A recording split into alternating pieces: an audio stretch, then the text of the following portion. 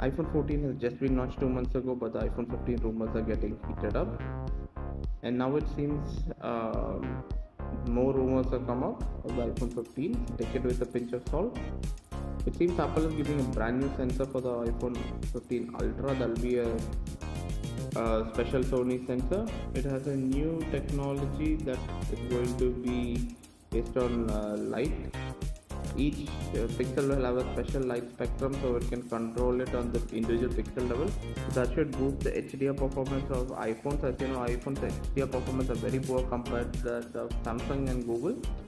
Along with that changes, you're going to get a similar iPhone 5C type of rounded corners. It's going to have a titanium frame with USB-C coming to all the iPhone, but only the Pro and the Ultra are going to get the faster 3.2 transfer speed, while the iPhone 15 and 15 Plus will get the 20-year-old technology of USB 2.0.